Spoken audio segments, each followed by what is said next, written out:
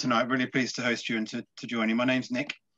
I work for the Chilterns Conservation Board on a number of projects, and just a little bit of housekeeping before I introduce you to Ian Waller, our chair for the evening, to get the session kicked off. So please, if you can keep your mic muted and your video off, it helps a lot in terms of background noise and for bandwidth for presentation. So if you can, please keep your mics muted and your cameras off. That'd be really helpful as we go through the session. We're expecting anywhere between 300 and 400 people tonight, so as much as we can do to keep it smooth through, that'd be much appreciated. We will open up the session and we'll ask Jonty to also run through his presentation for 40-45 minutes or so, and then we'll hold questions to the end. So any questions you do have, feel free to ask them. If you could put them into the chat, we'll monitor those and we'll then send those across to Ian to ask of Jonty at the end of the session. So any questions, please put them into the chat. That'd be brilliant. We will be recording the session as well when we start, so that will all go live will go up onto our YouTube channel. So you'll be able to watch that again afterwards if you missed it or you wanted to send to other people or watch it again. We'll put it up onto our YouTube channel. We'll send the links around when they're up, so get a chance to have a look again.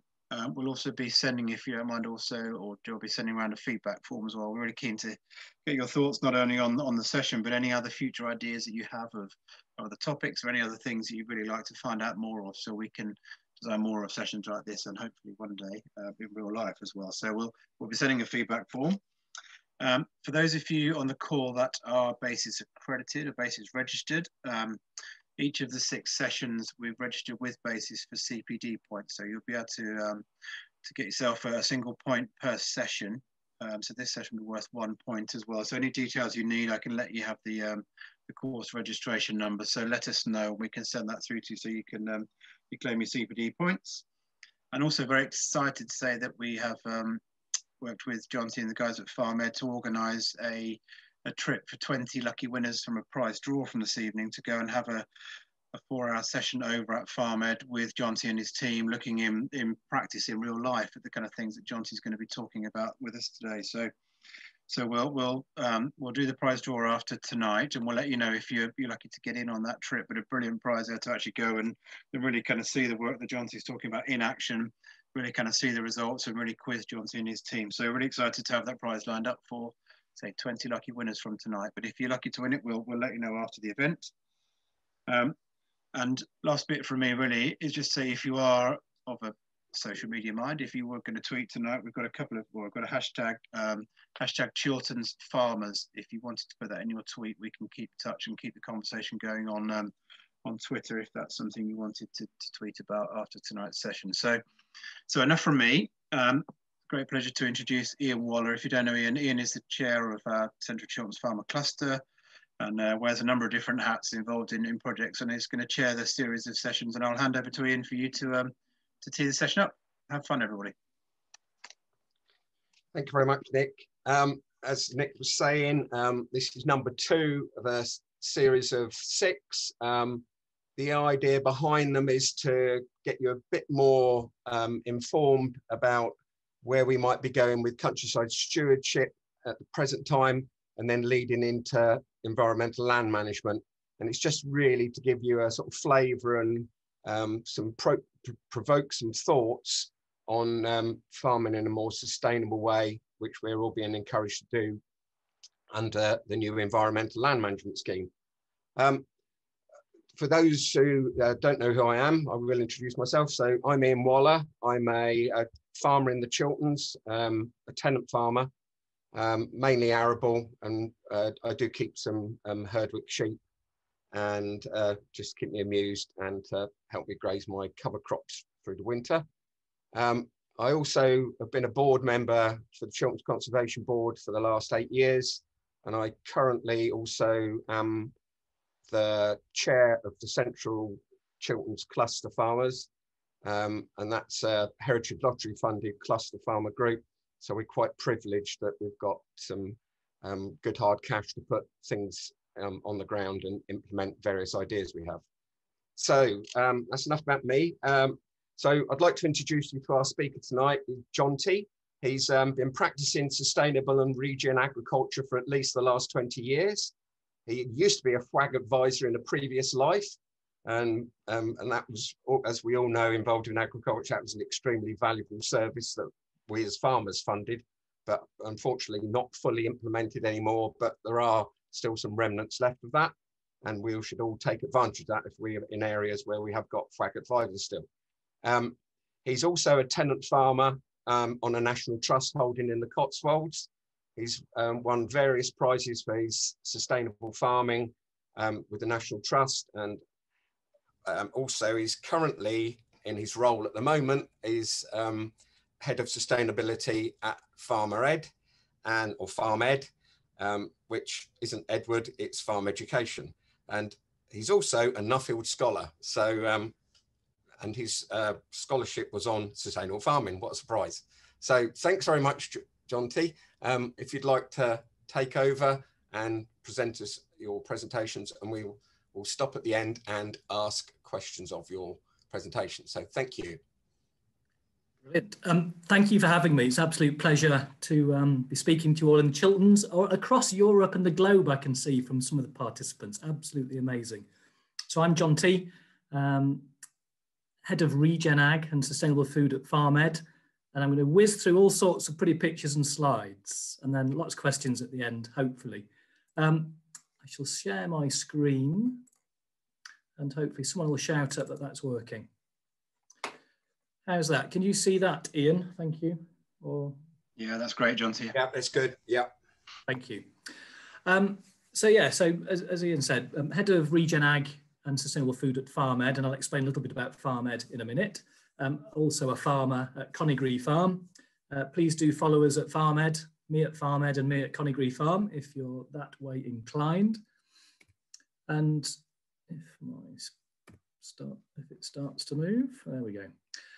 The contents of tonight. I'm going to talk a little bit about the challenge facing us all, hopefully just stir things up a little bit.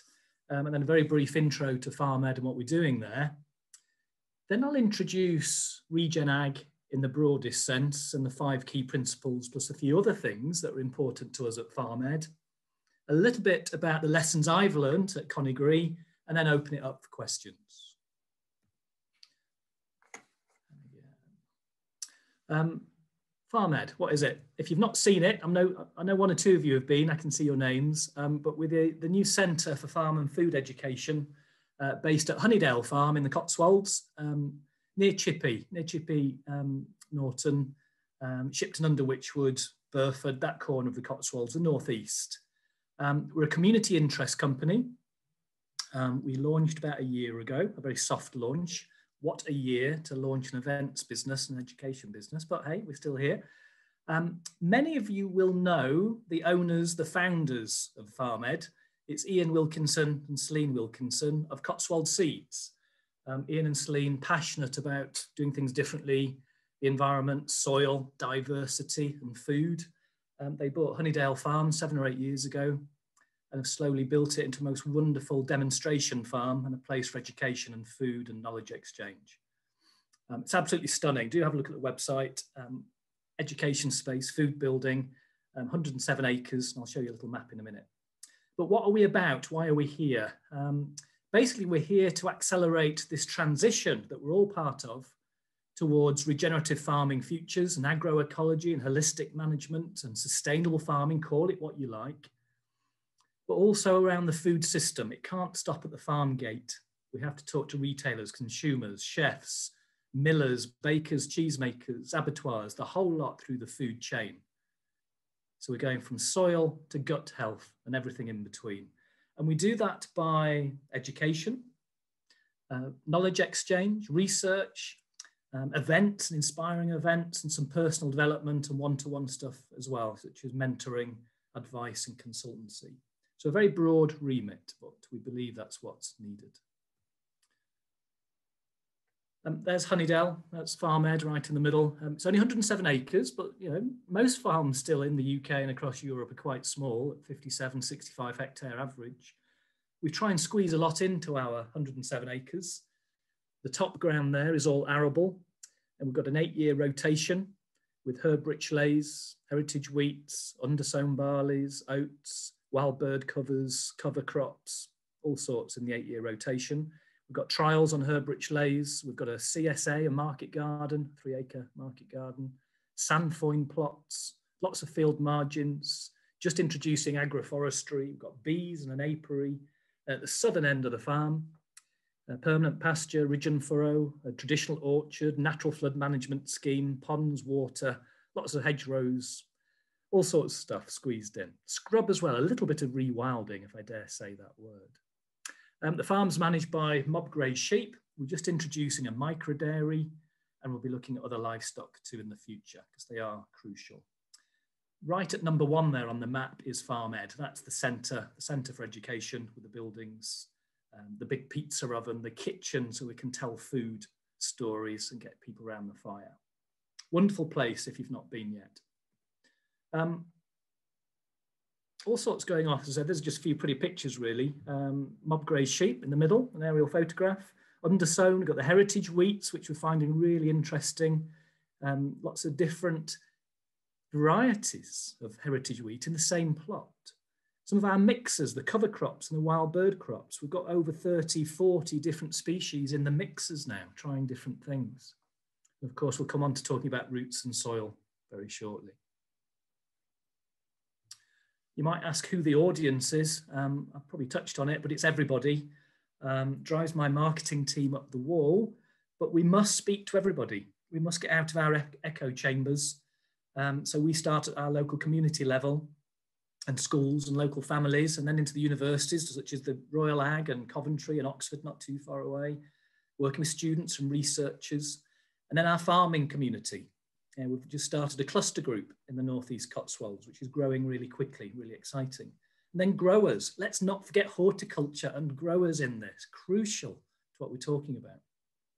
Agronomists and advisors, crucial. New entrants, people who do not know that they're regenerative farmers or growers yet. So we're trying to work with them, but hopefully the future of farming and growing. And then beyond the farm gate, the foodies, the chefs, the career changers, there's the businesses, the entrepreneurs, the eco-entrepreneurs, the NGOs, the policy makers and government. We're trying to talk to everybody. Quite a task, but we're getting there. It's been a really exciting first year, 18 months. If it wasn't for COVID, it would be brilliant. What can you do? If you ever come to see us, and hopefully 20 of you will be doing soon, you can explore the farm. We do lots of farm walks and open days of various types. We try and inspire people, events and gatherings and conferences. You can bring your group and meet at FarmED. You can eat with us, and we talk about the importance of food and nutrition and where it's come from and local sourcing and sustainable sourcing. Lots of knowledge exchange and education work, lots of modules, 1-day, 2-day, 3-day modules, conferences, all sorts. There's something for everybody on a knowledge exchange point of view. Little bits of research, nothing massive yet. We don't want to go too heavy on pure research, but plenty of farm demonstration and trial sort of work at muddy boots level. And we always get asked, people come to FarmED, they like what we do, they say, can you help us? And so we offer some mentoring, some consultancy and advice support wherever we can, and we're hoping to grow that in the future. We have something called the FarmED programme, which is our suite of knowledge exchange and education work, because we believe knowledge exchange, education and mindset is probably one of the biggest barriers to regenerative thinking, regenerative agriculture and transition and making these big changes. So we're putting an awful lot of focus on the knowledge exchange and the one-to-one, face-to-face work if we can. And as I say, we cover everything from soil health to gut health and everything in between. There's a quick sample of the FarmED menu, if you can see that. We've designed it around food, nibbles, starters, main courses, the kids menu, the takeaway menu, and specials. Modules on soil, soil health, agroforestry, holistic grazing, holistic management, beekeeping, orchard management, tree planting.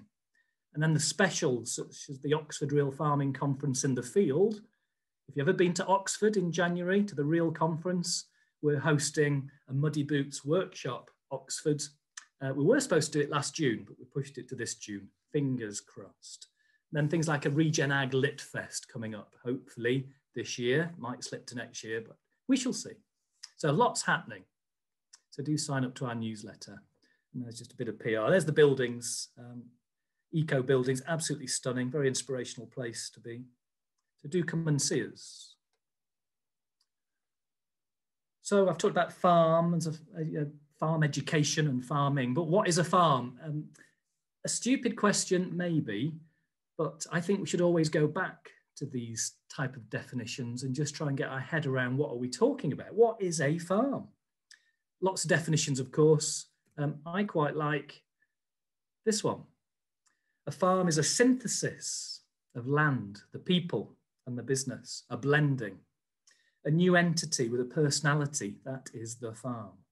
And this is crucial. No two combinations are the same. Each farm is unique with its own character.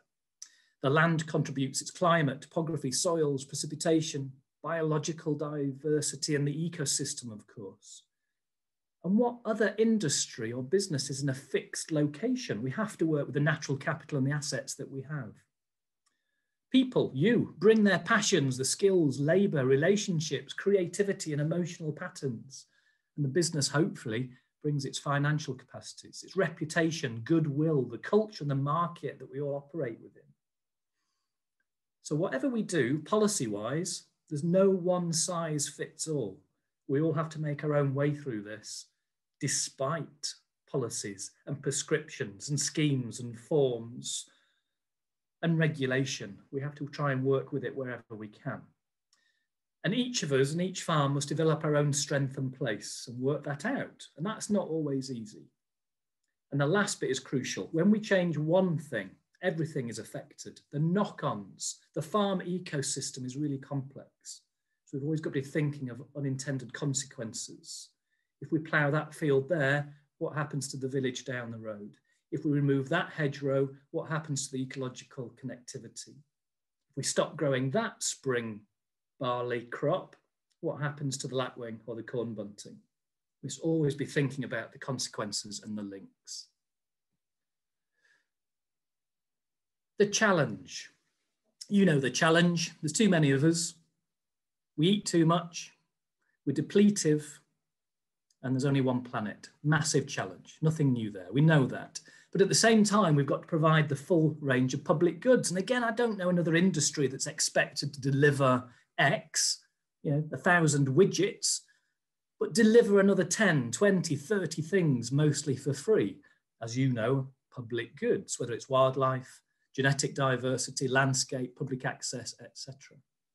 At the same time, of course, we have got climate change. It's happening. We see it every season. I've never known seasons so different to what we've had over the last 5 years, whether it's drought, snow, heat, wind, too much water. You know, we're seeing it all the time. It is real. And it's complex. And at the same time, of course, most of us are not financially resilient or viable.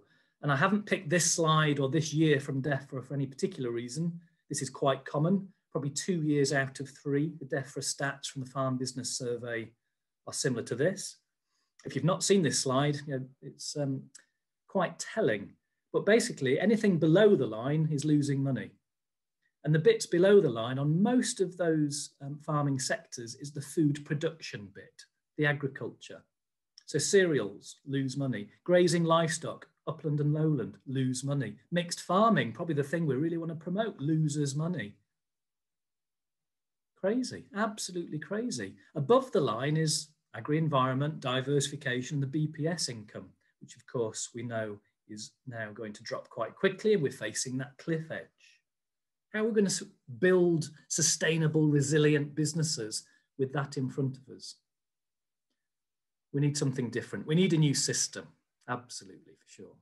And at the same time, we've got to work within the market and the culture that we live in, whether that's the backlash against red meat or dairy, whether it's the dietary concerns that we all have. Most of us are slightly overweight, many of us are far too overweight, and we're killing ourselves with what we eat. That's got to change too. But both of those scenarios give us opportunities as well. So we shouldn't be too negative. And at the same time, as you know, can we get to net zero? What are we going to do about carbon and CO2 equivalents? I'm not a chemist, I'm not a physicist, but I seem to remember there are things called carbon cycles and methane cycles, and they are cycles.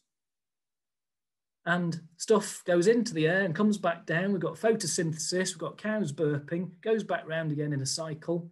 Okay, should balance out. It'll only balance out if we stop ripping fossil fuels out of the earth and burning coal and diesel and other fuels and destroying our soils and really breaking down that natural carbon cycle, that methane cycle. Cows aren't killing the planet, of course, it's the fossil fuels that are. But that expectation is that farming is a dirty industry, it's all our fault, and what we're going to do about it. But let's use that, we can use that as an opportunity, because only farming and forestry really can solve this problem. The answer is beneath our feet. So I don't know about you, but as a farmer, I'm totally overwhelmed. As a parent, I'm overwhelmed. As a consumer, I'm overwhelmed. As an advisor, stroke educator, I'm overwhelmed. I've never known so much change, so much expectation, so much pressure. And that was before Brexit and COVID. So yeah, I don't know how we're all coping and surviving. So what will the future look like? Let's try and be a little bit more positive. Well, I don't think it looks like this. I don't think it looks like protein made in a lab. I don't think it looks all about plant-based stuff, highly processed and money going to shareholders' pockets. I don't think it looks like this. I don't think it looks like, you know, let's call it sustainable intensification, shall we? Getting more from less and being more efficient and maybe more intensive. Not a word I always use, but if we can put animals in buildings and sheds and squeeze more in and feed them and recycle their waste and feed them perfectly and monitor and censor everything. But I don't think that's the future most farmers want or most consumers want. It might be highly efficient, but is it effective? Is it going to deliver what we really want? There are some benefits, but not always. So I come back, and I have done for a few years now, back to this thing called regenerative agriculture. And there's a picture of Gabe Brown, which I'm sure many of you know, which we'll come on to later. A quick definition, and where did this thing called regen come from? For me and for many, it's about going beyond old school conservation and sustainability.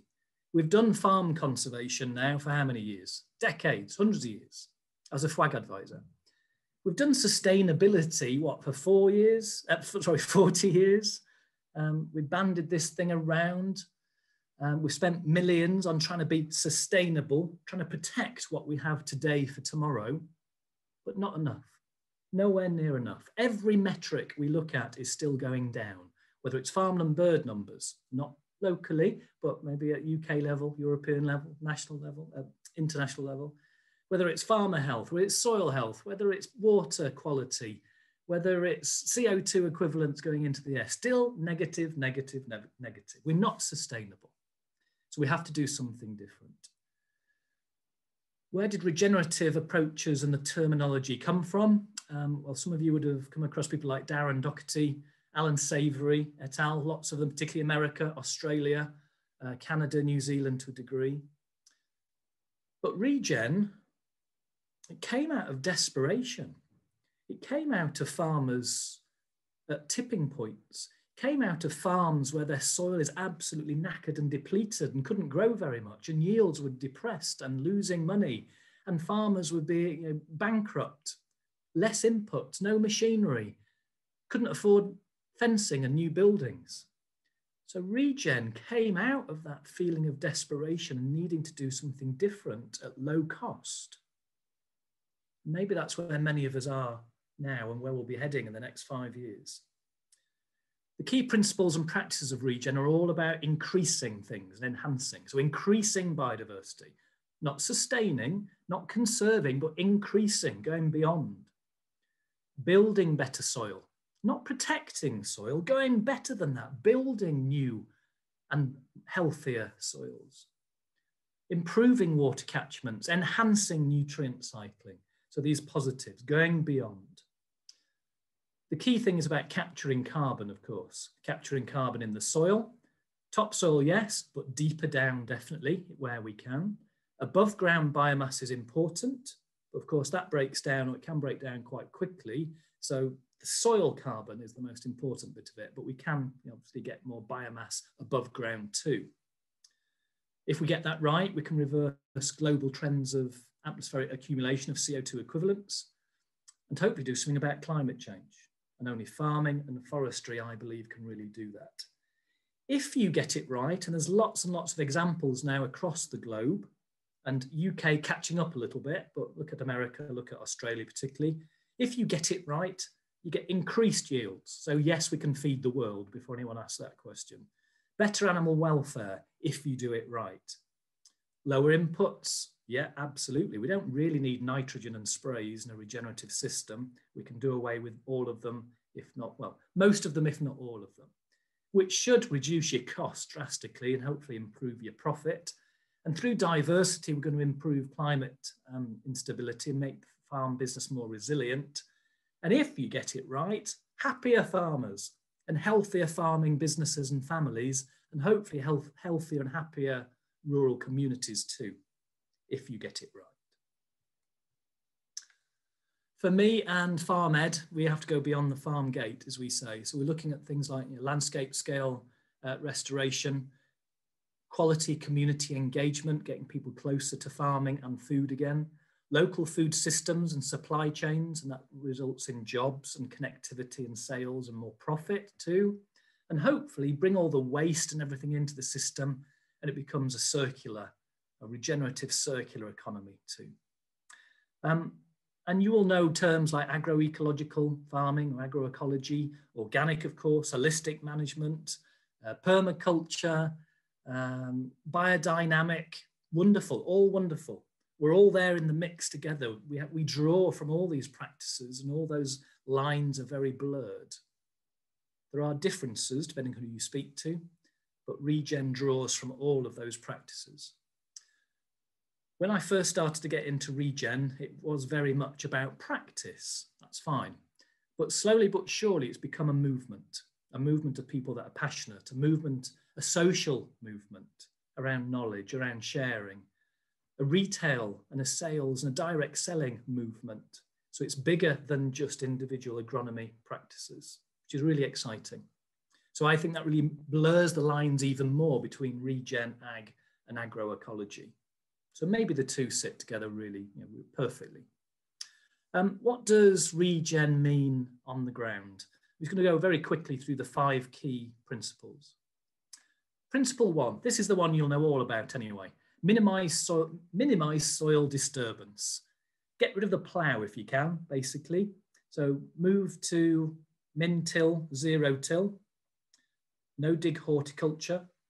If you are going to plough, and ploughing is okay in some circumstances, I'm not totally anti-plough. We plough at FarmED still in the rotation, the 8-year rotation. We plough maybe 3 years out of 8, which the soil can totally cope with if you've got really healthy, vibrant soil. So it's not just no-till. And just leave the soil alone as much as you can to do its thing. Allow the soil to thrive, the mycorrhiza to do its stuff, and to grow and to build that soil food web. And that chemical intervention too is crucial. Chemicals are soil disturbing. It is part of a cultivation practice to use chemicals. So let's move away from that where we can to. Maybe more perennial crops can help, and pasture cropping too. Maybe not ploughing all the time.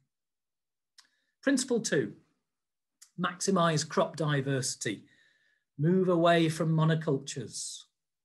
There isn't a single ecosystem on this planet, I don't think, that is a monoculture. It's not natural, it doesn't work, it doesn't function into the long term. That applies to cereal crops, forage crops, grassland, biodiversity. We need polycultures.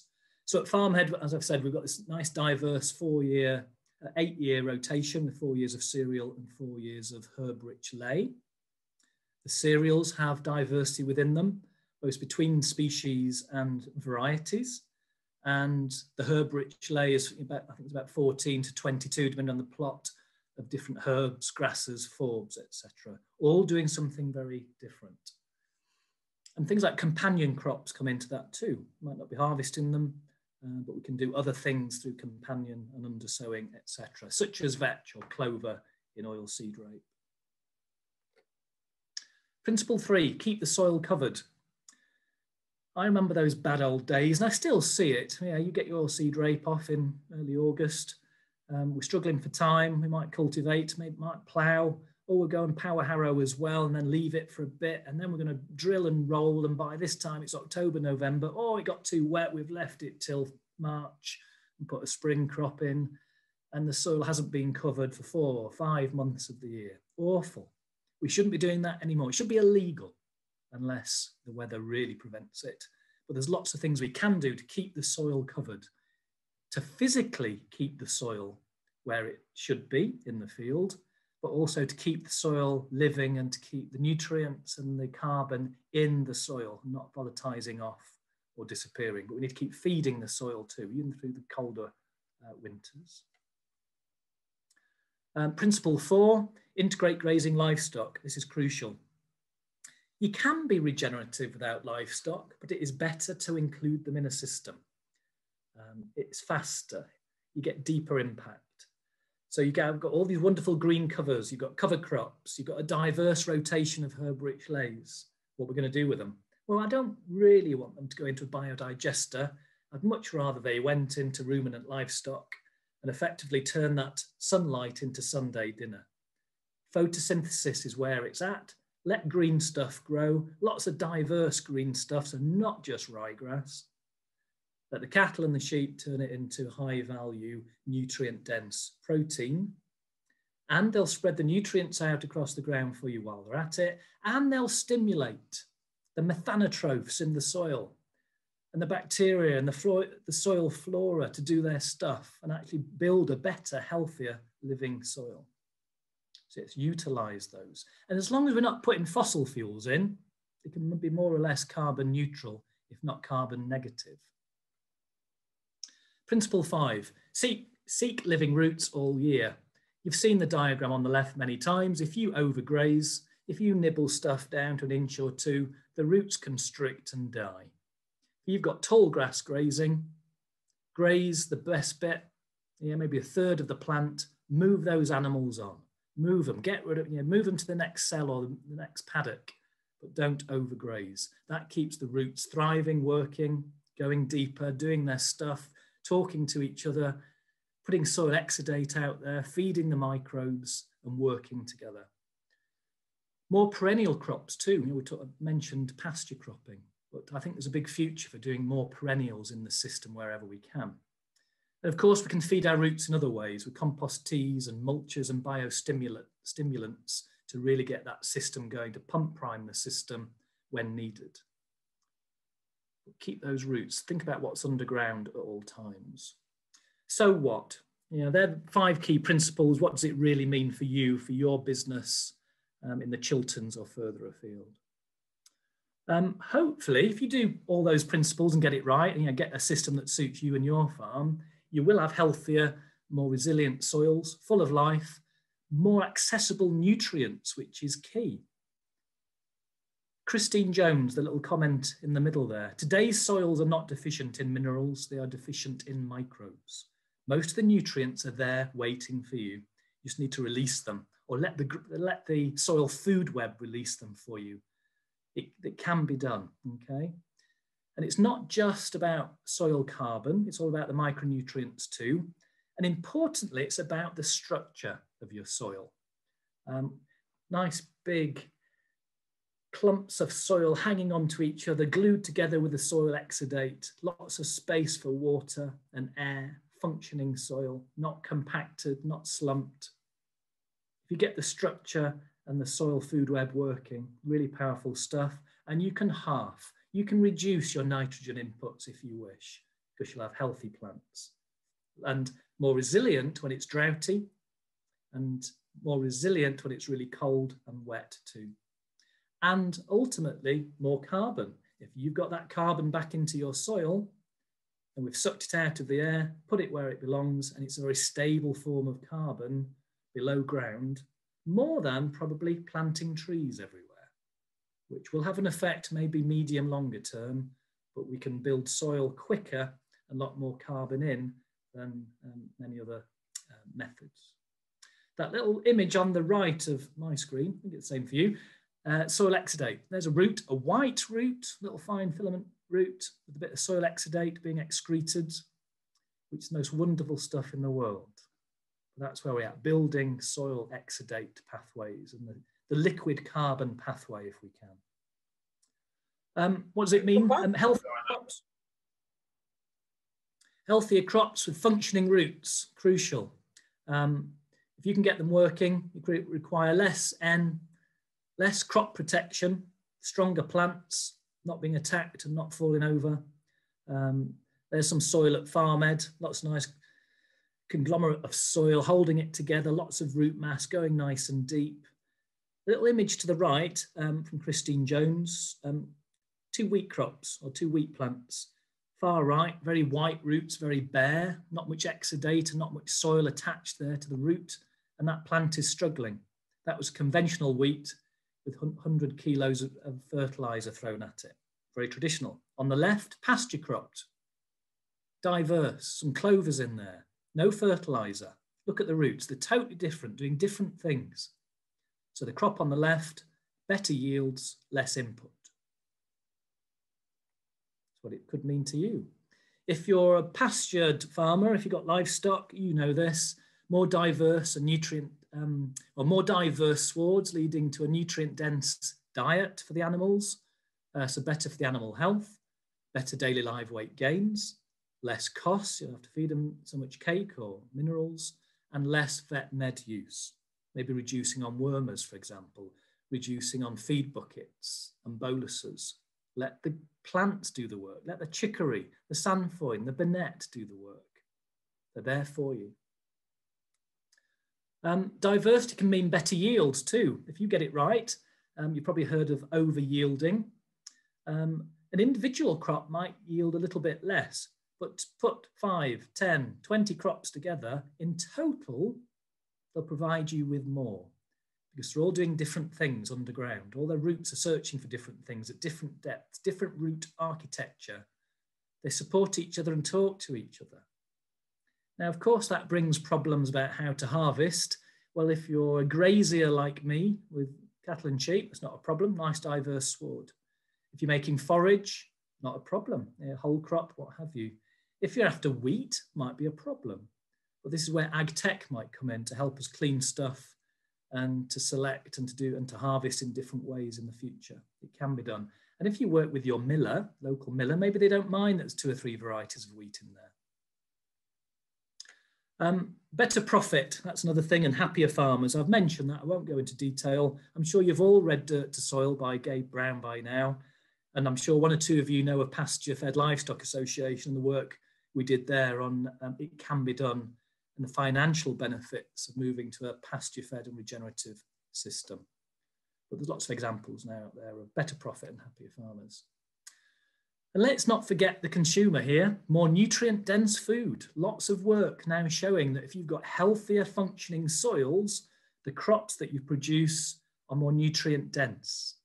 So what? Well, that means you've got added value produce for your consumer.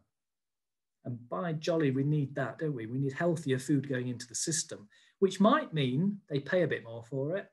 It might mean that we need less land for the food that we produce. So thinking about feeding the world again, it's not just about calories and yield.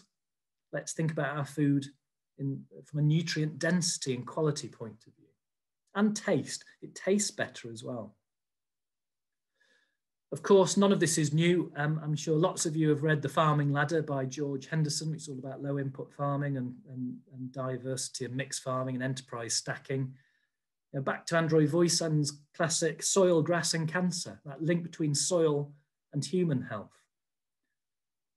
Beans, corn, squash, nothing new. We knew to grow things differently at different heights, doing different things, agroforestry, permaculture, forest gardens, photosynthesis, nothing new in that.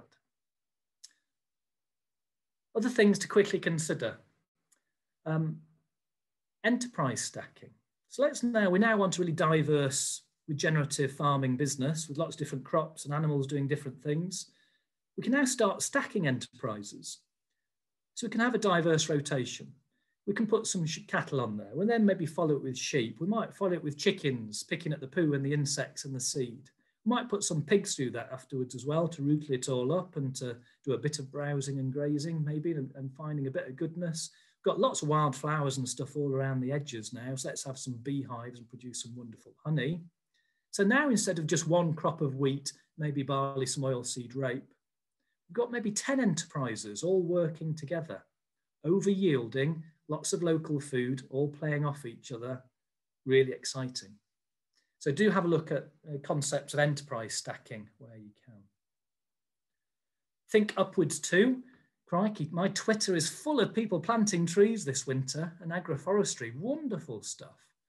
From arable alleys and planting in between to silviculture and more pastoral approach with cattle and sheep under trees again. Great for shade, shelter, browse, putting carbon back into the soil, water retention. Have you noticed the grass is always greener around the tree or next to the hedge? It's not by accident. So do think about agroforestry and where trees fit into your system in a land sharing perspective or approach. It's not just dog and stick farmers like me into regen. There's tech out there, whether it's your drills or your sensors or your robots or harvest technology maybe in the future or seed separation. There is lots of wonderful tech that can help us be regenerative. And some of you will prefer the tech than the grazing bit, I guess. Again, it can't stop at the farm gate. We need consumers and retailers and the supply chain on board, otherwise the whole system will fail. Now, some of us are taking it to heart and just getting on with it. Short supply chains, direct selling, adding value at home, selling to our local consumers. Others are taking it a little bit further with bigger brands, working with retailers, and some retailers are now really getting quickly on board with the regen thing. You know, look at America, General Mills, your Cheerios will be regenerative by this time next year. Microsoft, buying up carbon credits and working with regenerative farmers now. North Face, regenerative woolly hats. Timberland, regenerative leather in some of their boots. So it is now happening through the supply chain. There's a bit of catching up to do in this country, but it will happen. There's 2 or 3 brands stroke assurance schemes waiting to be launched. They're not far away. We do need more data. That's the first question that everybody asks is prove it. Where's the data? There's some academically robust data, but we definitely need more. And we can all play a role in that and start collecting stuff and working with researchers and monitoring. We need probably some labels and logos here to help us ultimately so the consumer can work out how to buy this stuff and how maybe we can add a bit of value. But if you look at something like the Pasture for Life mark, you know, there's already something that's out there that's doing a really good job promoting regen and diversity that farmers can engage with. And there'll be more in the future. I end up coming back to this thing about land sharing versus land sparing. I'm a land sharer. I think we can do lots and lots with every acre of our ground, produce food and biodiversity. But I'm not totally against land sparing and a bit of rewilding. Every farm is different and we can leave space for nature in different ways on different farms. But I'm a land sharer and I think that's where regen fits in really well. Just to finish, my story, Connigree Farm. It's nothing remarkable, but it's a little bit special. It's 180 acres. We're organic, we're pasture fed, we're regenerative. We're in the heart of the Cotswolds near Burford, if you're ever passing. And for years, we've been trying to rebuild soil health, restoring wildlife habitat for farmland birds, limestone, species-rich limestone grassland, etc. Connecting to our local community through food and tourism and experiences. Utilising all sorts of different agroecological approaches and enterprise stacking. So do have a look at the website if you wish. That's the farm there. We've got traditional Hereford cattle, our grazing tools, grazing herb-rich lays and species-rich limestone pasture. Cotswold sheep, again our rare breed, turning sunlight into Sunday dinner. And none of those animals ever get any grains, no soya, no concentrate. So totally 100% grass-fed or pasture-fed, which is crucial. And that gives us a higher nutrient density meat and a nice story to tell. And no inputs. So it's, you know, the profit, the gross margin and net margin per animal is really good. We've got beehives now because we've got wildflowers and margins everywhere, thanks to stewardship. Bottom right, we've just launched a market garden, a joint venture with a young grower. James in the middle there, a no-dig organic market garden selling 50 different products, particularly through the summer, to the local market. And that's probably the best farming decision we ever made, actually. From 3 acres, we're growing an awful lot of healthy food. And in the middle, we try and share it with people. We bought some teepees and we tell stories and we entertain and we celebrate on farm too and try and connect with our local community. We've been at the farm 15 years. When I first came to the farm, I was pretty traditional. I was from a farming background and I had sheep and I fed them cake and I lambed in February and I had clins and I wanted triplets everywhere and cattle, I pushed them and I wanted to feed them concentrate too. And I had some spring barley and I'm sure I could make profit out of wheat one year. Never did, never did. So slowly but surely my mindset changed. I worked with agri-environment wherever I could and the landlord, the National Trust, and slowly but surely became organic and regenerative and then pasture fed. And since it changed, since we really took the foot off the input pedal, we've hardly had a single foot issue with a sheep, hardly any. No, we don't get foot rot anymore. We might get a thorn or a twisted ankle now and again on the stones, but nothing major. No prolapses. Not too many lambs, not too big, not overfeeding them. And this is the one that many people struggle to believe. We've not had a metabolic issue with a ewe for about 5 years. And that's since we stopped feeding cake. So we took the foot off the pedal. We selected the best genetics we can, the grass-fed genetics. We've got no problems. They graze through the winter. We do defer grazing. We do some mob grazing. We feed hay through the winter where we have to and bale graze. But they do well. The triplets do well, the twins do brilliantly, the singles occasionally a little bit big because we lamb a little bit later now. We lamb in April and well into May when the grass is growing. But the gross margins again on the sheep are really good. Very little antibiotic use, no major issues. If we've got a cesarean maybe on a cow, we've got some antibiotics or something like that, but no routine use at all. Less worms, we're moving through species-rich pastures now to clean herb-rich lays. Bit of clean grazing, but the chicory and the sandfoin, bird's foot trefoil doing their thing, which reduces cost, of course. No cake, no nutrient licks, no fert, less vet med.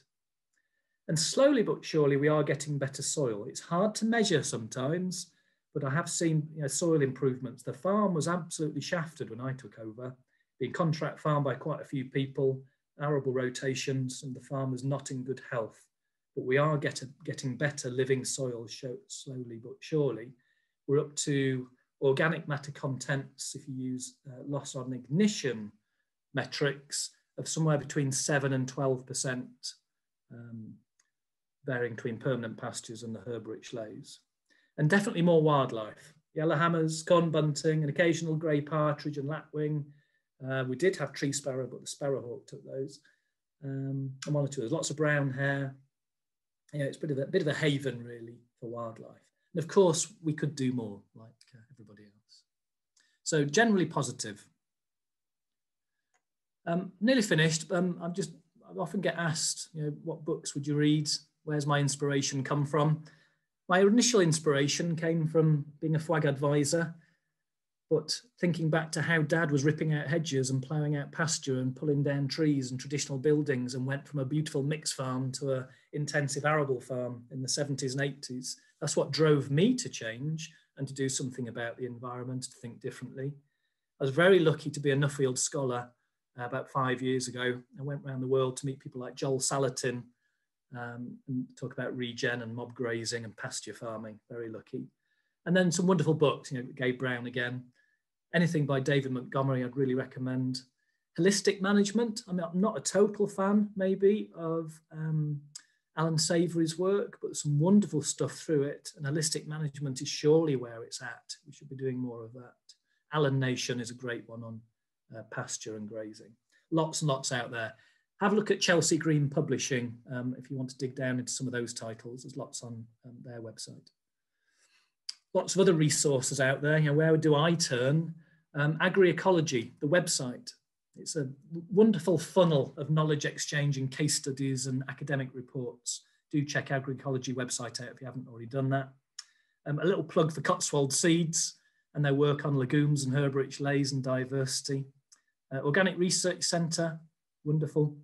Some of the stuff coming out of Coventry and the RAU and some of the other universities in Newcastle, really good. Pasture Fed Livestock Association, or pastureforlife.org. NIAB, Affinet on agroecology. People like Integrated Soils, Joel Williams, wonderful consultant advisor from Australia and sometimes in the UK. The Rodale Institute in America, one of my favourite places when I did my Nuffield scholarship. Lots of wonderful work there on regenerative organic systems and great evidence. Anything by Christine Jones, wonderful. If you want a good consultant, think about someone like Niels Corfield, who really gets it. Groundswell, the best summer conference on the market. You don't need to go to cereals anymore, just go to Groundswell. That's where it's at. And there's many, many more out there too. And hopefully, of course, FarmED. And I'll stop there just with that. I'll leave that on screen for a couple of minutes. That quote from Vandila Shiva. Thank you. Questions, please. Thank you, Jonty. That was really interesting. Certainly riveted to that all the way through.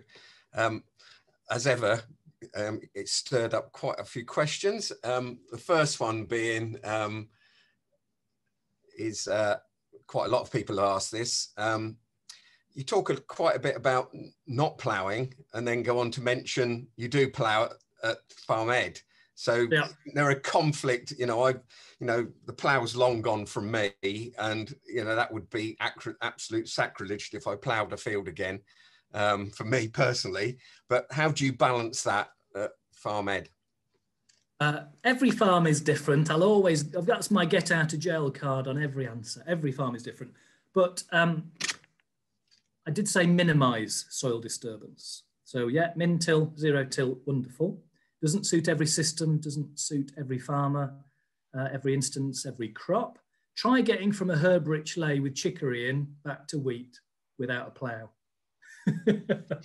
So there are sometimes compromises that need to happen. So at FarmED, we do plough. We have a Spanish plough, very shallow plough, 3 inches.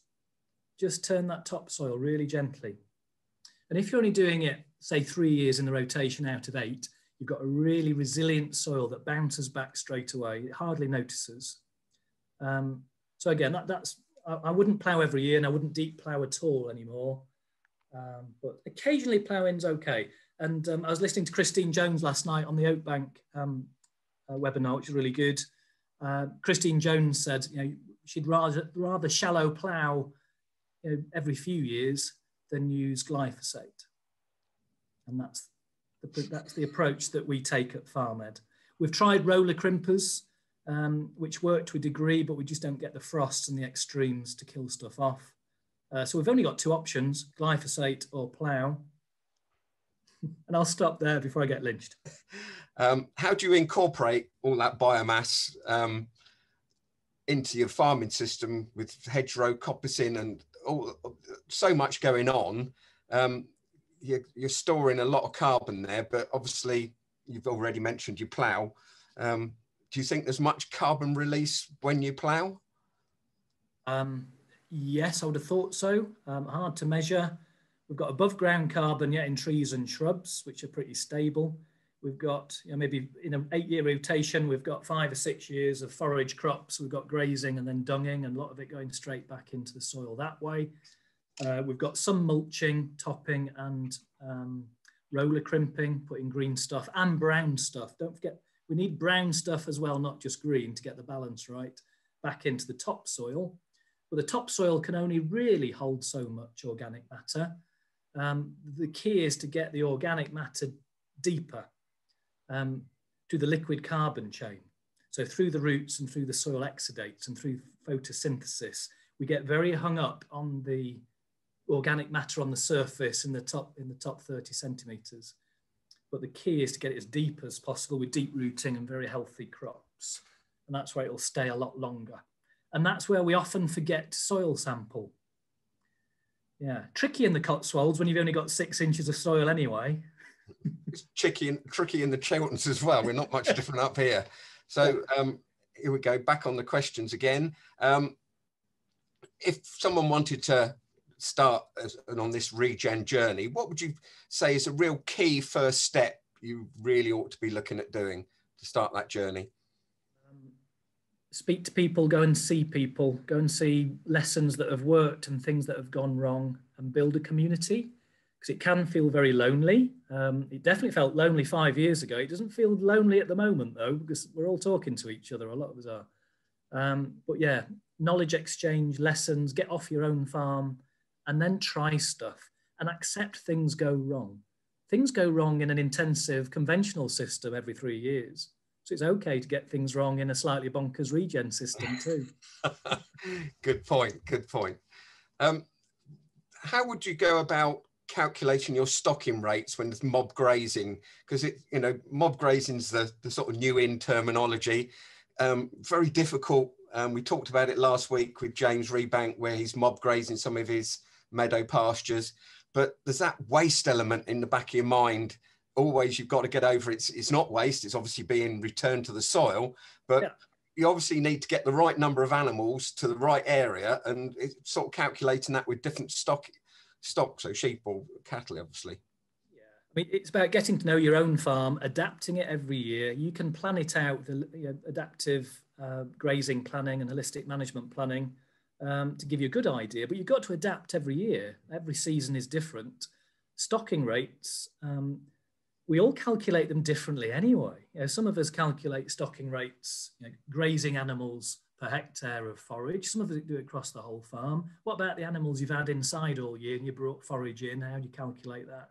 So you have to get to know your own farm, work with things, adapt it as you go. Well, if you're going to get really properly into mob grazing, you know the size of the animal, roughly how much forage they eat. You're doing some bricks testing and understanding the nutrient value of the green stuff. You're planning it out as much as you can. Graze, move, graze, move. You've worked it out that you've got plenty of rest between the grazers, at least 28 days, maybe 30, 40, 50-day rest before you come back and graze the same spot again. So you have to work out how much space those animals need. And all our farms are so different. My traditional Herefords are 3/4 size. So what do they need? It's not in the textbooks. Good point. So Regen Ag, where do you think the carbon emissions are with that? Quantify where you see that. The emissions are, what, the losses? Yes. Yeah. Still using lots of fossil fuel. So we have to get that down wherever we can. Yes, our soil management, even on regen, every regen farm is different. Everyone is somewhere slightly different on a journey, and there is not a point when we're fully regenerated. So there will still be soil losses on some farms. But fossil fuel is the biggie. And where does fossil fuel come? Yeah, it's diesel, but it's also artificial nitrogen and the steel and the concrete in your farming system and the pesticide use and the transport.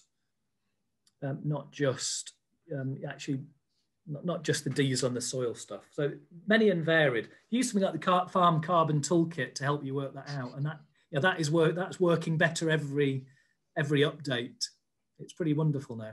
And I believe that's next week's talk. Is that right? Oh, what a lead in! Thank you so much for that prompt. So, you're obviously passionate about what you're doing and you know it works, but how do you think we should, we've already sort of partly answered it, it's getting more people involved.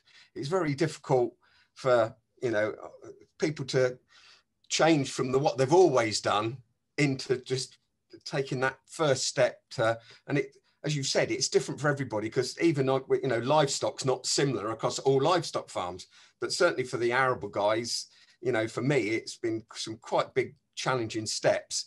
You're not quite so involved with the arable side of it, but you obviously research that side of it and know about it. So where do you sort of see that the first big steps for an arable person really? Is it getting livestock on the farm? Because not all of us can have livestock on the farm just like that. Otherwise, the country is swamped with livestock, and then where will the price be?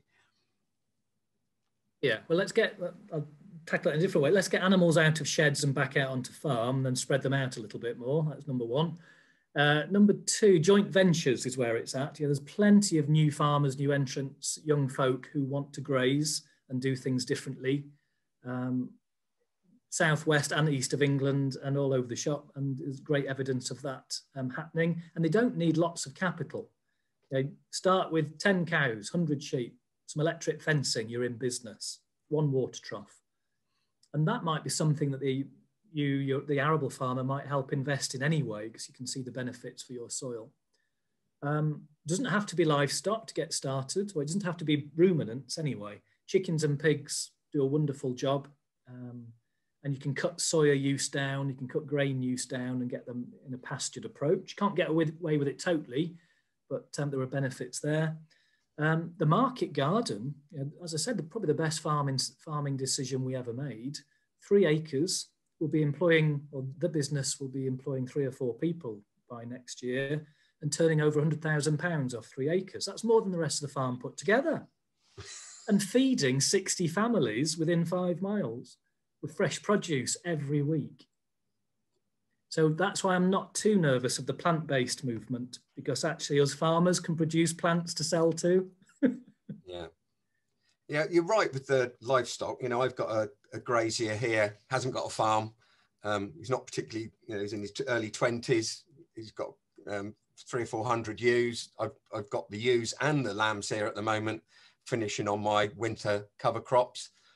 It works, you know, but I still think we will struggle with the volume we need to help promote this regen and getting these animals into the system. So sort of final question there, where do you see the future with countryside stewardship, environmental land management? You know, do you see there being big things in there to really push this further forward and really help us in England to actually encourage this regenerative groundswell, as it were, I want to have a better word?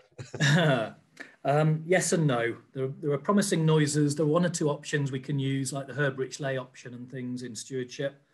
Who knows what the sustainable farming incentive thingy will look like and whether that really will focus on soil health in a proper deep way.